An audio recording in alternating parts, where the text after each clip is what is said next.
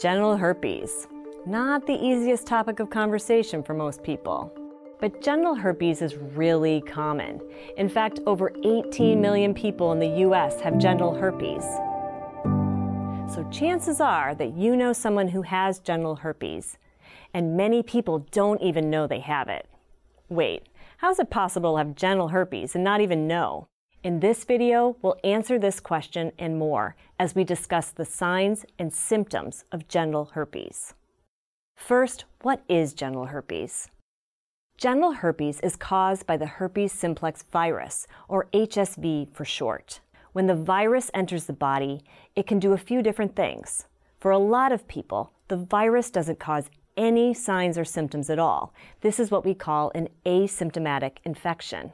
This can be a problem because people won't know they have genital herpes, and they won't know that they need to take measures to prevent spreading genital herpes to others. But some people with genital herpes do have symptoms. HSV can cause painful sores or blisters on the skin or on the lining of the genital organs. Sores can develop on the thighs or buttocks, on the penis or vulva, or near the anus.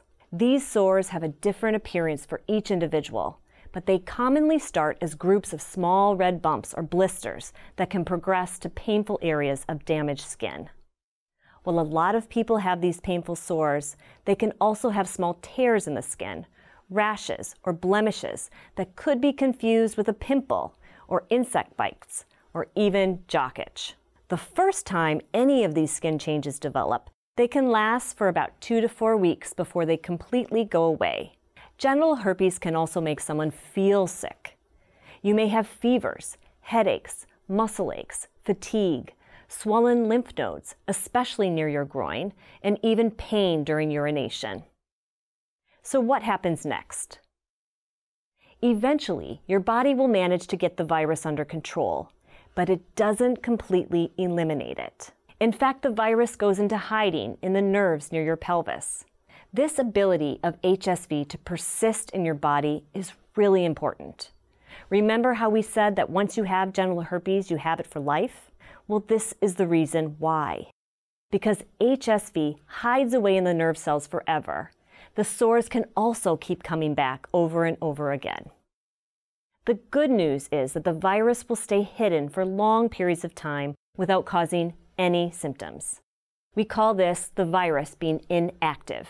But it can become active again, and when it does, the sores or blisters or other skin changes we discussed can come back. These are called outbreaks. However, these outbreaks are usually shorter and less extreme than the first time.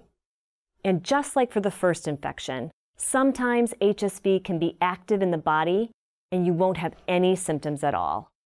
HSV can cause severe symptoms, so it's very important that people whose immune systems are compromised, especially those living with HIV, avoid getting genital herpes.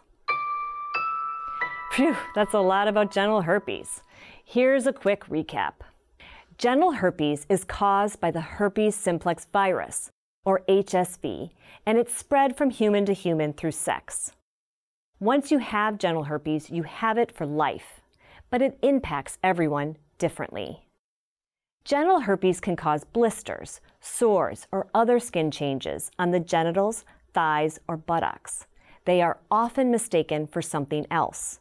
These go away on their own in 2 to 4 weeks, but medication from your healthcare provider can make them go away faster. After symptoms resolve, HSV remains in the body, inactive for long periods of time. But people with genital herpes can develop similar symptoms again in the future. People with genital herpes can still spread HSV to their sexual partners even if they don't have any symptoms. Avoid sex when you do have symptoms and always use condoms when you don't. Reach out to your healthcare provider if you have questions or concerns, or visit some of these websites below for more information.